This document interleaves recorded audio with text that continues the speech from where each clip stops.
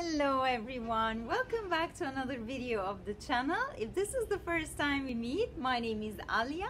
What we do here is that we reflect together about life and the laws of the universe through the Islamic teachings, and also we learn the Arabic language, specifically the Egyptian dialect and the culture.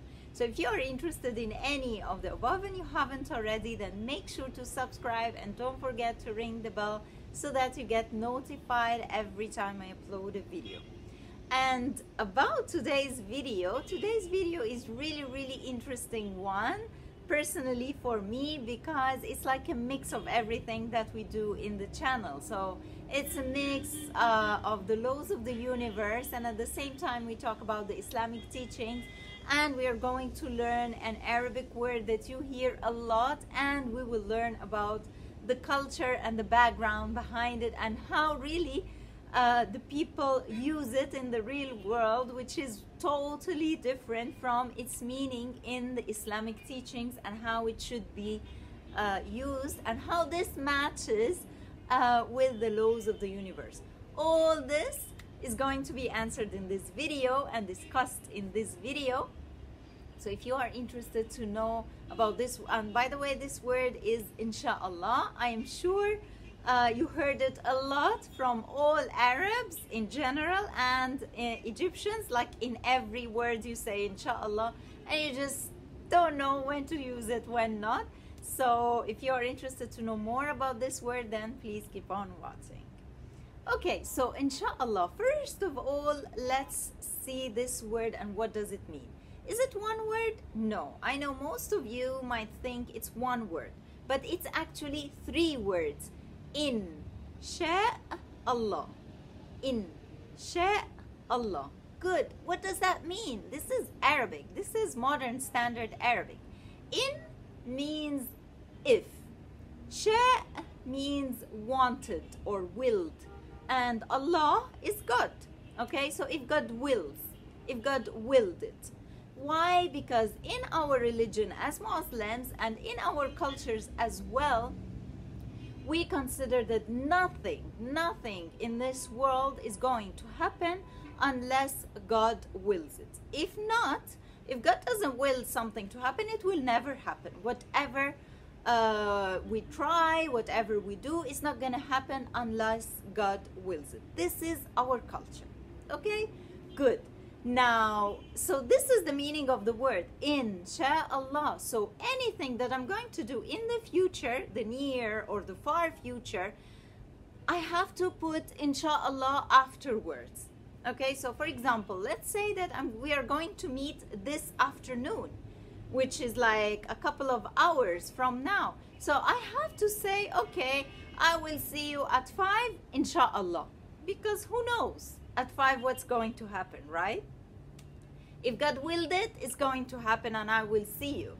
And I don't want to give you examples that really, there are actual examples from my personal life where I get meetings and appointments with people, and from the same day, and after 1 hour we don't meet, you know. We agree, for example, 1 hour from now I will see you, okay?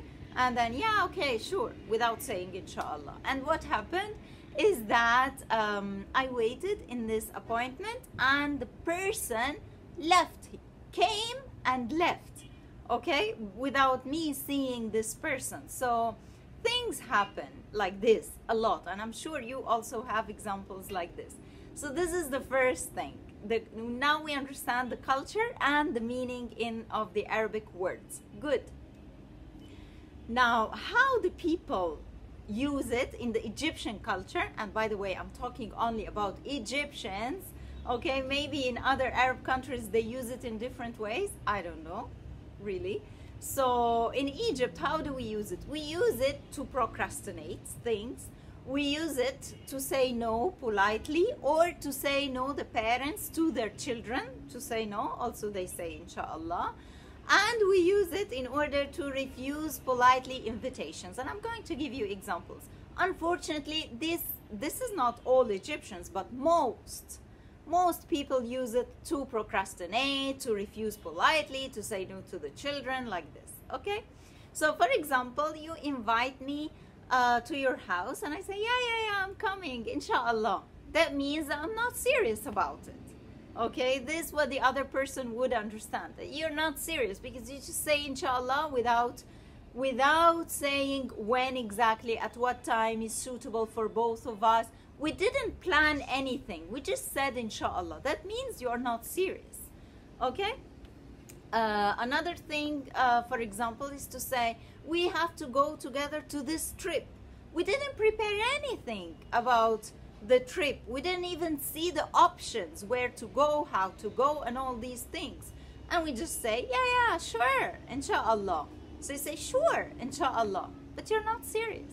Because if you were, you would have to do your homework. See what trips, what journeys, what is your commute, do something, okay? But without doing anything and just saying inshallah, this is an interpretation of being not serious about it. And also children and the parents, and this is like very common. The child would ask you as a parent, for example, and would say, hey, I want to go to Disneyland, I want to go to Disneyland. And the parent simply would say, inshallah. And they're not serious about it. Why? Because they didn't plan. They didn't say, what day should we go? How are we going to get our tickets? Anything. They just say, inshallah, without any action. Okay, so nowadays the children don't believe the parents, and sometimes they cry when they hear inshallah, which is a very, very big mistake from my point of view. Okay, or to procrastinate work, for example. I have to finish all these things, inshallah, and I don't take any action. I don't divide it, I don't classify it, inshallah. You know, you have to finish this and that and that, yeah, inshallah. I have to clean my house, yeah, inshallah, and so on. Okay, so this is how most people use it. But from another point, or on the other hand, we use it in a good way. Is that, for example, we cannot, most people also cannot say I will see you tomorrow, for example, without adding inshallah. Either because now it's like a culture, or because people really feel it, that I cannot say not inshallah because you never know. Okay, no one knows. So me personally, I actually feel it when I say it. It's like, yeah, inshallah, I will see you tomorrow. For example, in my classes, I will see you on Saturday, inshallah. If I don't say inshallah, I feel like I'm doubting this. You know, I'm not sure if it's going to happen. I have to say inshallah. Do my work, plan for the lesson, but I have to say inshallah. You know, things like that. For example, we say we're going next week or next month or next year, next holiday, to this place, to this vacation, holiday. And we have to say inshallah, but we prepare. We prepare for the journey, we see our commute, we see how many days, we do everything. We do all the preparations, you know. You have to do your homework and then say inshallah. Inshallah is like we put our trust in God, okay? Okay, and now let's get to the big question that I always hear from my students or friends of mine who are unaware of the real or actual meaning of inshallah, that would ask me this. But don't you think that inshallah would encourage people to be lazy and procrastinate and not to do their work and so and so?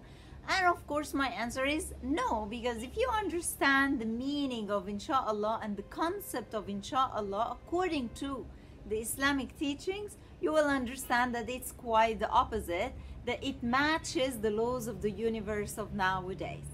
What? How this is possible? This is what we are going to see now.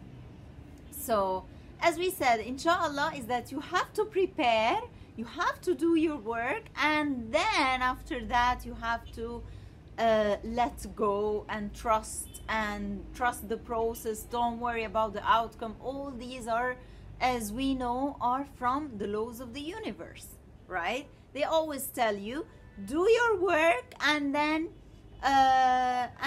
trust the process, and then let go. Don't worry about the outcome, right? Okay, The same thing, there is a hadith or a saying of the Prophet Muhammad, peace be upon him, which says, اعقلها وتوكل. اعقلها وتوكل. What does it mean? It means tie it and put your trust in God. What is this? This is because of a story of a man who had his animal with him, who used to ride, because you know, they used animals instead of cars in the past, right? So this man, he had his animal and he wanted to go somewhere and leave the animal, and he didn't know if he should leave the animal like this and trust that God will not make the animal wander away or get lost or get robbed or anything like this, or he should do his work and tie the animal or make sure that the animal is in a safe place. So he went to the Prophet, peace be upon him, and he asked him, what should I do? Should I tie it so that I make sure that it is safe and it's not going to be lost or walk away or anything? Or should I just leave it like this and just trust in God? And the response of the Prophet was like this: أعقلها وتوكل. Do both things. So you have to tie it first, which also means do your work, do your homework, whatever you have in your hands, do it now. And then after that, don't worry about the outcome. The outcome is going to be according to God's will. Okay, as long as you did what you should, then you don't have to worry about the result. You don't have to worry about anything. Okay, so from this hadith we understand that inshallah, which is the same concept, is that you have to prepare for the trip and then you say inshallah and then put your trust in God. The same thing as the hadith. So from this hadith, we understand that no, the Islam tells you that you have to do your job, you have to work, and then leave the rest, leave the outcome, the result. Okay? Trust God in the result. So this is it. So now we talked, I think, about everything, the culture, the real or actual meaning of inshallah, and we also linked that to the laws of the universe. I really hope you like this video. Let me know your reflections in the comments below. What do you think? You know, all the comments are welcome in this channel, and I really hope you like the video. If so, then please give it a thumbs up and share it also with others. And finally, if you like the content of this channel and you haven't already, then don't forget to subscribe and don't forget to ring the bell so that you get notified. Thank you so much, and I will see you next time. Bye bye.